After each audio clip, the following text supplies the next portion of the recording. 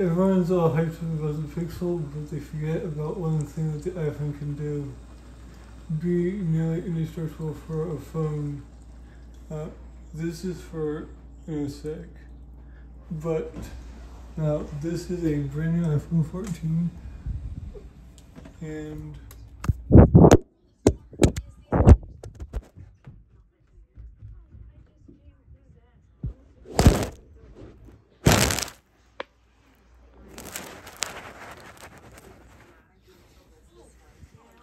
six-foot drop, perfectly fine. Still recording.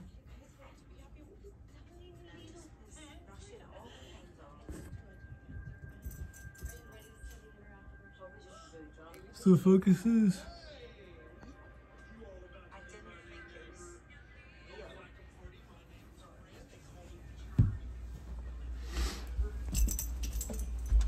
So it's recording.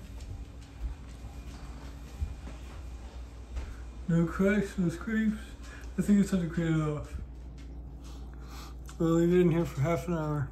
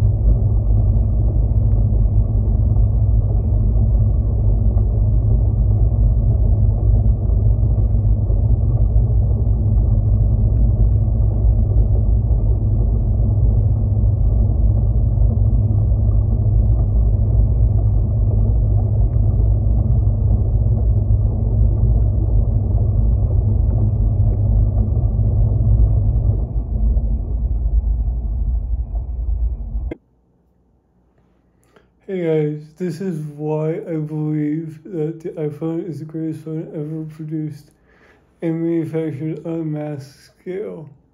And it's not about the operating system or Android versus iOS, because realistically speaking, I like Android a lot. Sure, it's gotten a bit stale in my opinion, and iOS is starting to break out of the shell and is starting to lose its originality. But this isn't about that. This is about why the iPhone is the greatest phone ever made, and not about which brand makes the best phones, software, or a war. Because realistically speaking, the iPhone is pretty average at the normal stuff. A flagship phone is expected to do in 2022 because I have an iPhone 14 Pro. What it really excels at is what the others can't. The other phones have better AI, like the Pixel working call screen, and it knows basically what mood you're in. It's got basically like a mood ring for everything.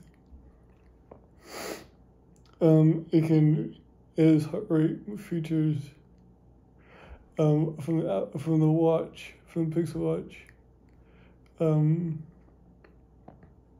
It's got, I think, now don't quote me on this, but I think and I believe that it might have a faster neural processing unit. It takes better photos subjectively. I'm not going to take a whole argument, but from many reviews, the Pixel takes better and more dynamic photos in tricky conditions than the iPhone. And everyone who says the iPhone has a trash camera or whatever are missing the point. Yes, the camera has its issues, but it's not designed to be a Pixel.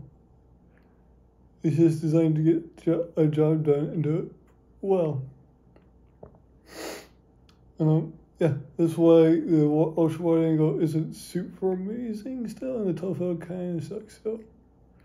But the main sensor is amazing.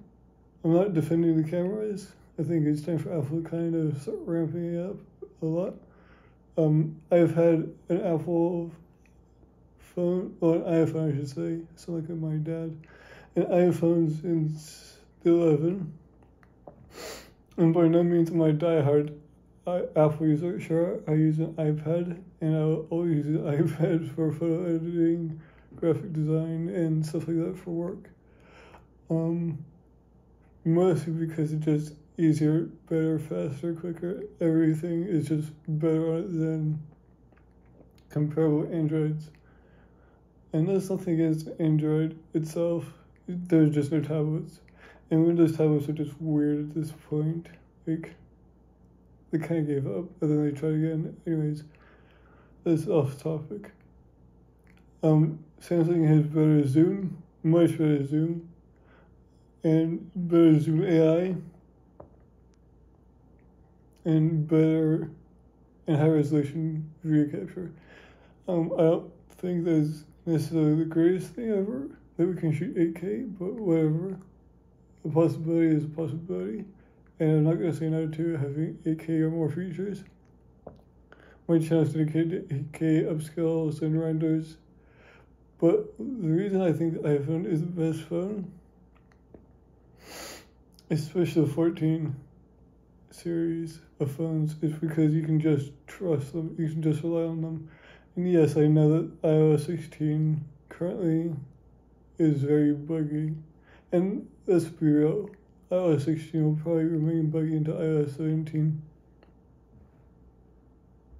I've had bugs, even though I haven't had bugs on most of my other phones. Like, I've had a decent amount of bugs, nothing too serious. But I think for the best premium phone, it's iPhone.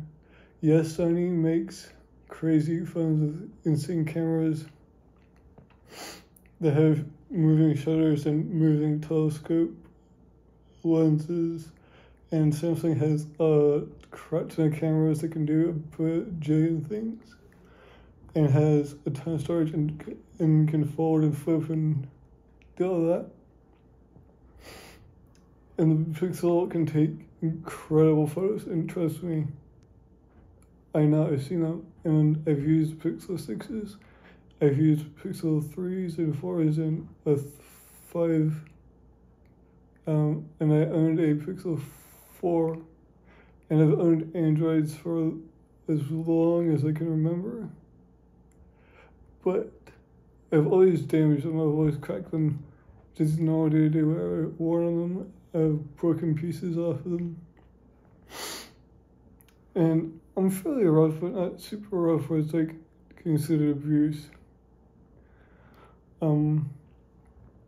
And this video isn't about the ecosystem because that's beaten to death. Like realistically, everyone talks about that as like, calm down, we know that iPhones just work. But that's what I love about the iPhone is it just works. It saved my life twice. When I fell, I have a medical condition where my heart rate just rises rapidly, and my Apple Watch detected it, which is great and all. But the other time was I didn't have my Apple Watch on, so I didn't have a way of detecting it. But I felt faint, and I passed out, fortunately, on a sidewalk, and fell into long grass. That wasn't mowed, and my iPhone detected that I fell and called the emergency services. I don't know if any other phone can do that. I am very big into tech, and I think maybe the Pixel can, but I don't know. Samsung can't do it. Huawei's banned. Motorola is just dead at this point in the United States for flagship phones. But I've come to trust that whenever I'm somewhere, I can trust that my iPhone will work. That I can take a photo and it'll be decent. I can edit it later. I can shoot raw. I can edit that raw and make something incredible. I can live make phone calls. I can have conference calls that just work without using stupid Google Meets, which is just a mess and a half. I honestly gave up Google Meets, which was my previous favorite. After the merger with Duo, just use FaceTime. Because everything just works. I've had iPhones, I've cracked one iPhone, and that was kind of an accident. I put it between a pair of pliers to hold it up, and something hit it, the pliers, and cracked the back. Thankfully, I kind of replaced it for $29 or whatever it was. But I've had a 13 Pro fall 6 feet onto ceramic and just cracked the ceramic. They're durable. I have never broken an iPhone outside of that freak accident. And I'm hard. I've rock climbed. I've filmed in blizzards, rainstorms. I photographed in 100-degree heat. I photographed in negative 20 degrees. I filmed. I've dropped it in hot cocoa, coffee, and it just works. And now with satellite communication on both T-Mobile, which is my carrier, as well as on device coming later, I can definitively trust that my iPhone can save my life, and that is something that no other phone gives me. So it's not only the build quality that's incredible to me, but in the attention to detail. Sure, it's lacking a decent amount of features that Android has and has had for a long time, and yes, the always on display is a bit weird still, but realistically, I trust my iPhone more than I trust any other phone, and I've tried many phones. But I just find that I can just get my work done, edit a video, do video work. Like I don't get on my phone. I usually use it to do photography and stuff like that, or calls and play music. But the sheer speed at which it processes data is incredible. Siri still sucks, by the way. But yeah, it just works. Everything launches. It's got speed for days, and they just don't lose value. And I'm not just saying this because I'm showing Apple. I'm a big Apple fanboy. Yes, I have Apple products, but like, if something came along that's better, I would recommend it. I love Windows for the fact that programs that I can't do on my Mac just run on Windows because it's run on Windows, so why change it? But for work, I use Mac. But the fact that I can trust the device to save me in emergencies or just work in extreme conditions without needing something extra and still get me through the day, that's something that you don't get with any other phone. And that's why I personally think the iPhone is the best phone on sale currently. Sure, the foldables are out there and they're all futuristic and stuff, but they break almost with no effort. And some of these are just expensive and niche. Pixels are still a bit niche, but they're cheaper. Realistically, that's the competition. So yeah, that's my opinion. Feel free to chime in and state your piece.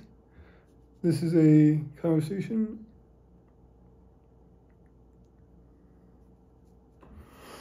Mm-mm.